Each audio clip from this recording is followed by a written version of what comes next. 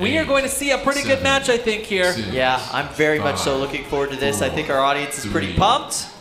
Let's give these competitors a round of applause at the beginning of this match. Yeah! All right, Billy versus Polywog, two of the top competitors in this particular competition today. Now, Kyle, Polywog has a tendency to kind of come up on its side. It kind of tends to gyro up, and that's exactly what Billy loves.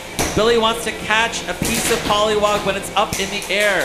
So if you're David Jin, you don't want to be doing that, David. Exactly what you were just describing happened right there. Billy able to chop into the bottom plate of Polywog as he shoved him into the wall. Wow. And it looks like Billy's weapon is still running. It is very difficult to make Billy's weapon stop. Bulletproof reliability is what you're looking for in the beetle weights. Now these large wheeled robots are built for these low slung tiny little robots to drive over top of them, doing damage to the top of their wheels, doing damage to their top plate every time they do.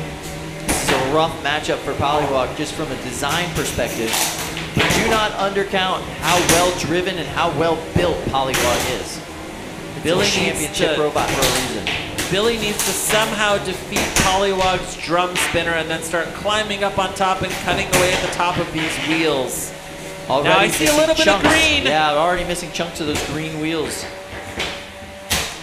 But Billy has effectively corralled Polywog into the corner and is just eating away at those wheels. Looks so much more crazed with those larger googly eyes. It's just, oh my gosh, terrifying. Would you want that face chasing you down an alleyway? No, no one would. I would give Billy my wallet in exchange for my life, Kyle. I mean, the years of therapy you would need if that thing started chasing you.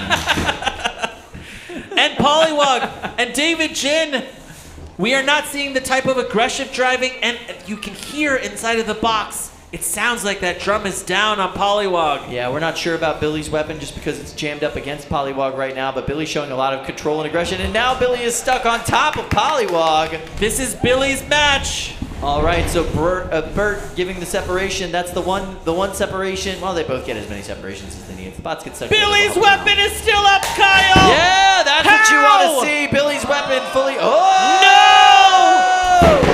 Hey, oh, Billy! Able to get himself flipped back over. 30 seconds left here in this match. Something to point out: if the crowd screams for an encore, we'll give it to you. Yes, yeah, we'll add a little bit of time if the crowd wants it. Do we get an encore?